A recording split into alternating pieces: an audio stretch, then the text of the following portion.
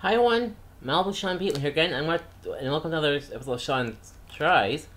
And today, I want to try Kit Kat Matcha Green Tea, and never had this flavor yet in my life, so let's check it out.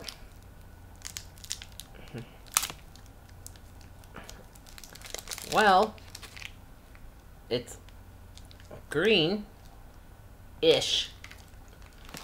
And here you go. See, it's nice and green, but does it still have that Kit Kat flavor while having the matcha green tea taste? Well, it does taste like a Kit Kat and has that matcha green tea flavor, and it's not bad.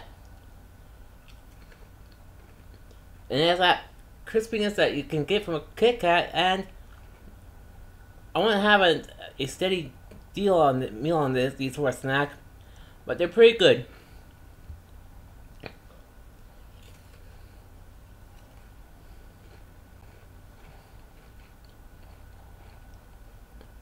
Out of 5, I'm gonna give these a 2.75 out of 5.